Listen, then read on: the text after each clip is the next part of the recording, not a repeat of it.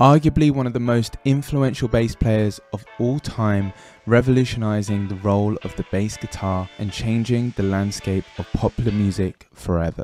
He was the unsung hero behind 23 #1 hits on the pop charts, 56 R&B #1 hits, and ranking #1 on the 50 greatest bass players of all time according to Rolling Stone magazine. His bass lines on songs like My Girl by The Temptations, You Can't Hurry Love by The Supremes, and What's Going On by Marvin Gaye are still considered some of the most iconic bass parts in the history of popular music. His contributions to Motown's legendary sound have earned him a reputation as a true pioneer of the electric bass guitar, and he continues to inspire bass players and musicians from around the world. This is the life and story of James Jamerson. James Lee Jamerson was born on January 29, 1936 in Charleston, South Carolina. He was one of 12 children. As a child, Jamerson learnt to play gospel, blues and jazz music on the radio. Even though Jamerson was quite reserved and quiet as a teenager, he was so passionate about music that he actually got to the level where he was good enough to perform in public. This passion for music was probably due to the fact that he was partly raised by his grandmother, who played piano, and his aunt, who sang in the church choir. In 1954, Jamerson moved with his mother to Detroit and attended Northwestern High School. Now, we know Jamerson for his iconic electric bass playing, but in high school, he actually studied the double bass. While at high school, Jamerson began playing at the local blues and jazz clubs in the Detroit area, and he was heavily influenced by jazz double bass players such as Ray Brown, Paul Chambers, and Percy Heath. After graduating from high school, he joined blues singer Washboard Willie's band, and because of his solid reputation from performing in the Detroit clubs, he later toured with Jackie Wilson. After becoming one of the most sought-after session musicians in Detroit's thriving music scene, he managed to find steady work at Berry Gordy's Hottsville, USA studio, home of the Motown record label. This is when Jamerson's career really started to take off. In the early 1960s, Jamerson began working with Motown Records. There he became a member of a core group of studio musicians called the Funk Brothers. Like Jamerson, most of the Funk Brothers were jazz musicians. In the daytime, they would record in this small basement studio which they called the Snake Pit due to all the cable runs out the ceiling. And then in the evening, they would perform at the jazz clubs. They did occasionally tour the US with Motown artists, but for most of their career, this was their schedule: session work in the day, jazz clubs at night. During the 1960s, this close-knit group of musicians performed on countless hit records from Motown artists including the Supremes, Marvin Gaye, The Temptations, and so much more. But the sad thing is the Funk Brothers, including James Jamerson, were never credited on any of the songs or albums. Their pay was considerably less than the main artists, so occasionally they would have to find freelance work elsewhere to pay the bills. But as Jamerson was quickly becoming one of the most in-demand bass players in the industry, his reputation eventually earned him a retainer for $1,000 a week, which is roughly $8,000 in today's money.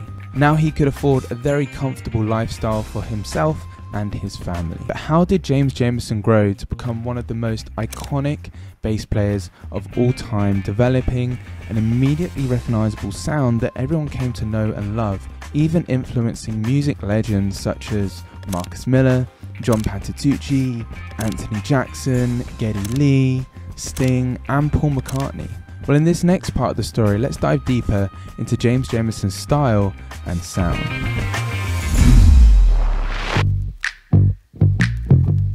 When Jamerson first started working in the studio, his earliest sessions were performed on the double bass, but in the early 1960s he switched to playing the electric bass guitar.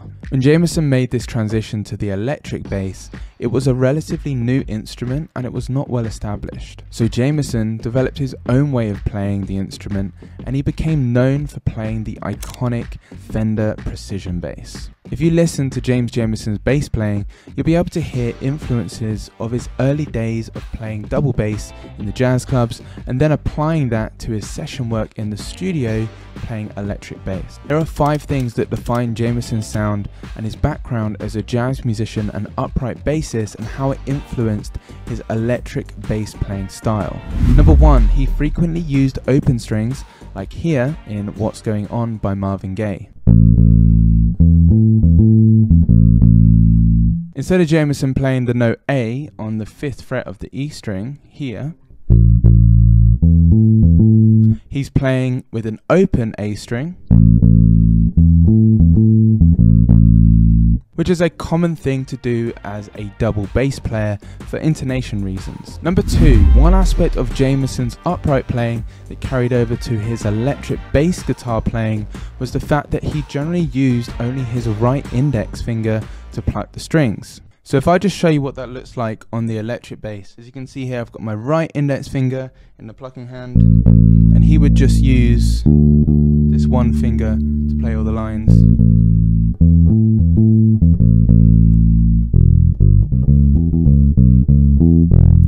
You're going to have to do raking as well if you're going to want to incorporate this technique into your bass playing. But he's really just using that one index finger. This style of playing with just the one index finger is more of a double bass technique. Jamerson became famous for playing with just one finger, and his index finger even earned its own nickname, the hook. Check out the hook in action in this video of Jamerson playing live with Marvin Gaye.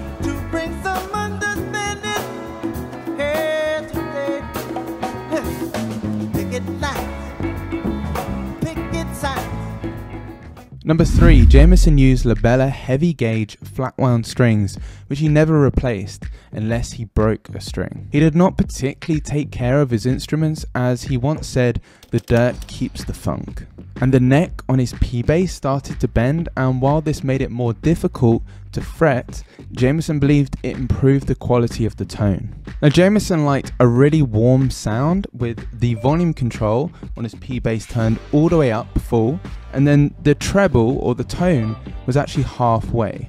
On most of his studio recordings, his bass was just plugged directly in with no pedals or effects. Check out this isolated clip of Jamerson's bass playing and listen to his warm round P bass sound.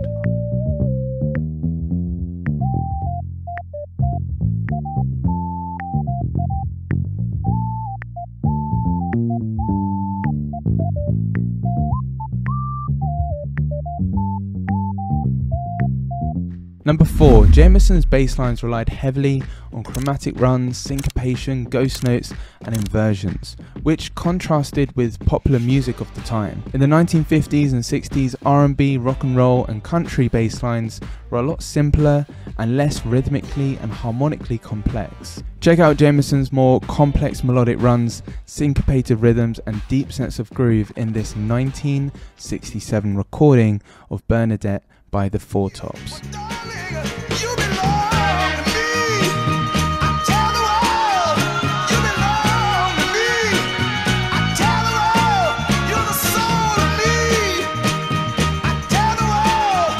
Number 5, as Motown's founder Berry Gordy said, Jamerson was an incredible improviser. Jamerson probably developed his improvisational skills back in the Detroit jazz clubs. This knowledge of improvisation gave him the ability to be very creative and versatile in the studio, and he was able to look at basic chord charts and create a masterpiece. Over time, his technique and improvisational approach became a lot more nuanced and more developed. During Jamerson's time at Motown Records, he played on over 23 #1 hit songs, which is a record only Paul McCartney of the Beatles has ever surpassed. Paul even said that James Jamerson had a huge impact on his own bass playing. Here's just some of the many hits Jamerson played on. My Girl by The Temptations, You Can't Hurry Love by The Supremes, What's Going On by Marvin Gaye, Shotgun by Junior Walker and the All-Stars, For Once in My Life and I Was Made to Love Her by Stevie Wonder, Going to a Go-Go by The Miracles, I Heard It Through the Grapevine by Gladys Knight and later by Marvin Gaye, Reach Out, I'll Be There and Bernadette by The Four Tops, and he occasionally recorded for other labels such as Boom Boom by John Lee Hooker in 1962 and Higher by Jackie Wilson in 1967. Hey, let me know in the comments, what is your favourite James Jamerson bassline and why? And if you're enjoying this story so far and you want to see more videos like this one, make sure to subscribe to the channel. It's completely free to do so and you can always unsubscribe in the future. Now, by the mid-1960s, Jamerson's style became an indispensable part of the Motown sound. His distinctive bass lines were immediately recognizable, and his ability to create complex melodic bass parts earned him a reputation as a true musical genius. It really seemed like nothing could stop him, but in 1972, everything was about to change forever. In the late 1960s, Jamerson's career began to decline as Motown Records were moving away from its classic sound, and in 1972 they actually moved their headquarters to Los Angeles. Jamerson also moved there himself and occasionally found studio work, but he was not working with a steady group of musicians. His relationship with Motown Records officially ended in 1973. In Los Angeles, bass players started using more high-tech amplifiers, round-wound strings, and were incorporating new techniques like slapping, and Jamerson's style just became a thing of the past. In the mid-1970s, a producer even attempted to modernize Jamerson's sound by asking him to switch to brighter sounding round-wound bass strings, but Jamerson was reluctant to try new things and politely declined. By the 1980s, he was unable to get any serious work as a session musician, and he was largely forgotten about in the music industry. After years of struggling with alcoholism and financial difficulties, Jamerson died in Los Angeles on August 2nd, 1983. Jamerson's work was uncredited until later in his career. Many people did not know who he was, and even bass players that unknowingly emulated his style had no idea who it was. In 2000, Jamerson was inducted into the Rock and Roll Hall of Fame, and his bass guitar was displayed in the museum's Legends of Bass exhibit. He received a Grammy Lifetime Achievement Award in 2004 and Bass Player Magazine's Lifetime Achievement Award in 2011. James Jamerson's impact on the music industry and the electric bass guitar helped to define the Motown sound and influence generations of musicians despite facing personal and financial struggles later in life. If you want to learn how to play James Jamerson bass lines by ear, then check out this video next. In this video, I break down a simple 3-step system you can use to transcribe rhythms by ear so you can start learning bass lines a lot faster. Click the video now and I'll see you there.